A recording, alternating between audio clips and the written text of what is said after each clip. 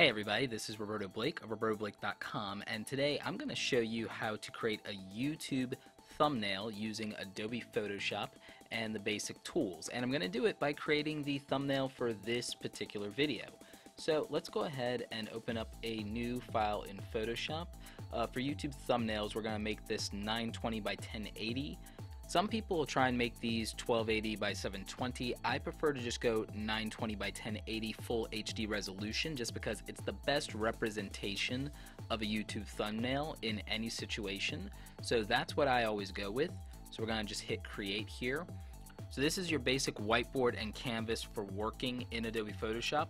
One of the first things you'll probably want to do is release the background layer. You're going to hold down Alt and just double click, and that will release the background layer. We can go ahead and still name this background. That just makes things convenient. We probably won't worry about this too much in terms of what we're going to do. Now, for a lot of you, creating a border in your artwork is going to help your YouTube thumbnail stand out. So that's the first thing we're going to do, and we need to make that a layer that will stand on top of all of the other layers. So the quick way that I do it is I create a new layer, and I just go down to the panel, I click on that. I usually just go ahead and fill it with black. You can use any color you want. And then what I do is I use the effects panel, and you can just go down here to effects, go to stroke, and you're going to pick a color. In this case, I'm going to pick a blue color. I'll probably adjust this a little bit later. And instead of 1 pixel, I'm going to set this to 16 pixels. You'll notice that I have it set for the inside. If you have it set by outside, which is default, it won't show up. So we're just going to put it for the inside here, and that should be enough. You can use 16 or you can go with 20. I just usually go with 16. So we're going to click OK. Now this layer is above everything else. What I want to do is I want to do two things. I want to take the fill down to 0, which leaves us with the border because the fill doesn't affect the effects layer there. The opacity would, and you can see that that just gets rid of everything. So you're going to want to go ahead and just put the fill down to 0 instead. And once you've done that, we're going to lock this layer so that we don't affect it in any way. So now we can't touch that layer. It's done. Alright, so that's going to give you that border that sits above everything. The next thing we need is we need some kind of background for this. I'm just going to go ahead and make a gray background for now, just to be able to fill in text and assets, because what I'm going to do is I'm going to go ahead and I'm going to just paste a background that I've already chosen for this, which is going to be the Photoshop user interface itself. So I'm just going to paste that in as my background, and so you can see that that's what I have going on here, and I do want it to fill up all of this here, and I'm going to go ahead and just move this below that border because I want that to be the top layer here, and this is all going to make sense in a little bit in terms of what I'm doing. So I've got that. If I want to go ahead and I want to make that just less prominent, I can reduce the opacity, and I haven't decided whether or not I'm going to commit to that or not. Another thing I could do is I could mess with the blend modes here. I could put this on soft light, or I could put this on multiply. There's just different things I can do. I need to see how this is going to look with the other things that I want to do in Photoshop. And in other tutorials, I will show you how to do other things like cut yourself out of a background. I've actually done a ton of Photoshop tutorials. If you want to beef up your Photoshop skills, I'm just going to show you how I more or less do the YouTube channel thumbnails that you're used to seeing me make.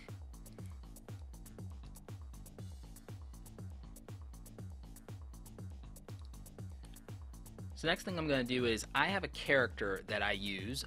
You guys have seen it before. It's a mini Roberto character that I had made for me by Joshua Pomeroy of Pomeroy Creative, and I use that with a lot of other different assets. So some of my assets come from graphic stock and Adobe stock. I'm going to link to a lot of the different resources that I use for just making artwork here. So you can use all the same things as me, and if you want to, you can go ahead and get those. I'm going to go ahead and take my custom character, and then I'm going to drag him here. So now I can position him wherever I want, and you can kind of see what I'm going for. Now I brought him in, and I'm going to just go ahead and commit to this at full size right now so that I can show you that this is a smart object.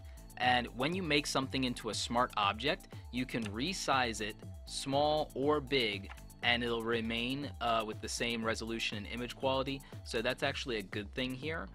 So what I want to do is, I think that this is the size that I want, and this is the positioning that I think I want.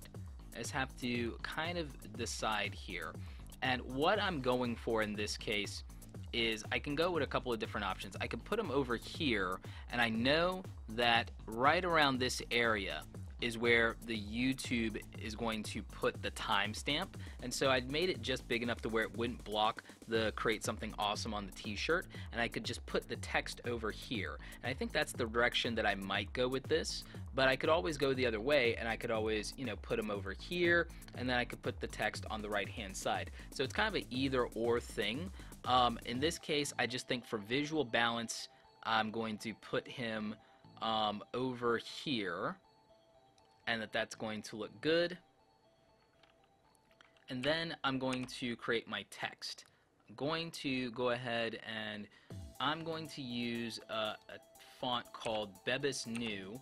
And if you use Adobe, you'll have access to this, but I also think you can get it as a free download as well. But I use Adobe Typekit, and that gives me access to this font. So I'm just going to go ahead and make my title now.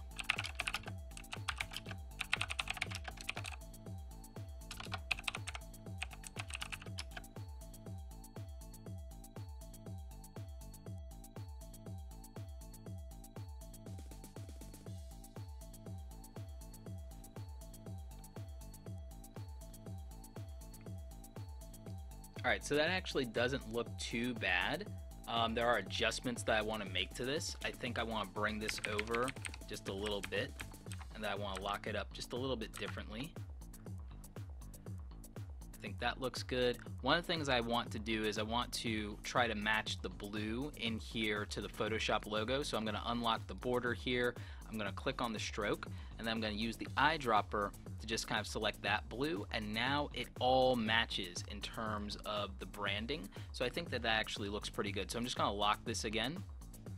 And now there are a couple of things I can do. If I think that this needs to be a little bit darker just to help all of this stand off, what I can do is I can switch over to black here, and I can go ahead and just use the paint bucket tool and fill that with black, and then I can just go ahead and reduce the opacity so that we can still see what's going on there. And then I could play with the blending mode. I could switch it to something like overlay and see if that helps, or multiply. Usually you could do it with normal, but sometimes this just helps the effect a little bit. Just depends on what you want to do with the blend modes. I kind of want us to still be able to see that this is the Photoshop interface. I just don't want it to make things hard to read. But if I feel like it's, you know, fine like this, and we can at least tell that it's Photoshop, then here's another option in terms of how I can make this text a little bit more visible. And you guys have seen me do this in thumbnails before. So what I'm going to do is I'm going to take the shape tool. I'm going to make sure that it has a stroke on it here, and we're going to just set the stroke to 6 as a hard even number. And what I can do is I can make a rectangular box that stretches out like this, and I can just make sure that sits on the layer behind my little guy and behind the text, and you can see that that helps this whole thing stand out a little bit more. I don't have to leave it black though. I can make this more interesting. I can double click, and I can choose either this color or I can choose this color just to kind of, you know, have it match a little bit. I think that this helps add a little something to it. I like that. And I'm going to reduce the fill. I'm going to reduce the fill to maybe something like, I don't know, 50, 60%. Just something to where I can still keep some of that color and to where we can still see through it. And it just makes the whole thing feel a bit more dynamic. It makes it pop. But again, I'm not sure how much I like that. I might need to change the color. I might need to adjust this. So I can.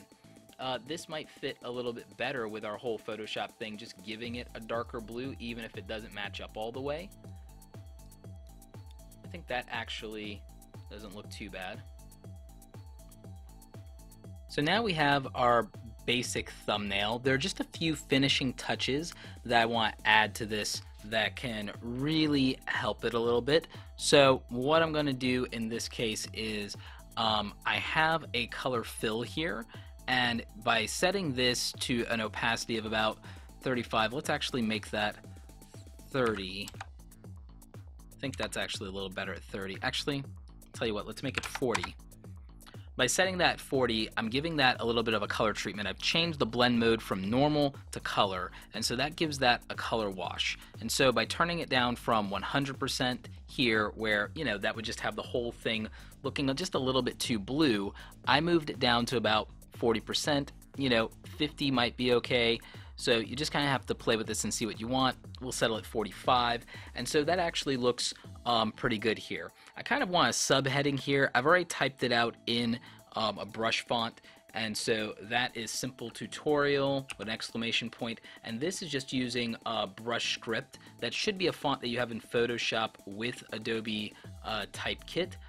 If not, I'm sure you can find a brush style font on the internet. One of the websites that I use is dafont.com. I also use My Fonts and Font Squirrel, and so I do kind of like that. I might position this slightly differently because I do kind of like it dipping into this here, so maybe that's something that we do because that just makes it slightly more dynamic, makes it interesting.